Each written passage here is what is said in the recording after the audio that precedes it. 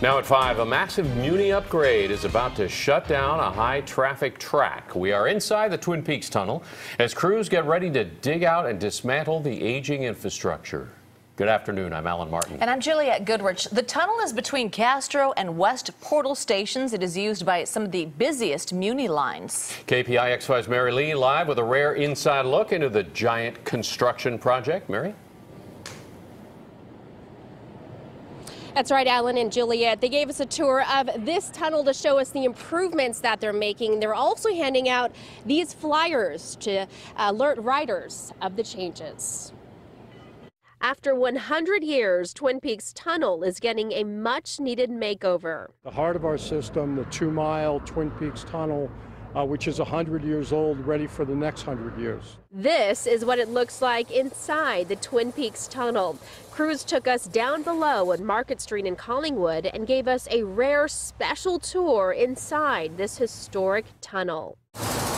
You heard a lot of grinding and all of that, and that's to take down some old concrete that will be ready to reinforce with new concrete again for the next 100 years. So 100 years from now, I'm sure we can come back and talk again about how effective the work has been. Crews are replacing pretty much everything inside the tunnel, from the tracks, walls to drainage systems. Replacing the tracks will lift the tunnel's speed restrictions, so expect faster travel through the tunnel.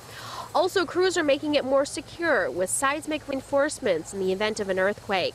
They're shutting down the tunnel for 60 days from June 25th to August 24th to work on it. For two of the lines that run through the tunnel, the L Taraval and the M Ocean View, buses will replace regular MUNI Metro service. And for the K Ingleside line, it will operate along a modified route for the 60-day shutdown. This Memorial Day weekend, crews did a test run of the upcoming summer MUNI service changes. This sets us up. This whole weekend is about the future, about making sure that the structure is safe for the next generation and the generation after that.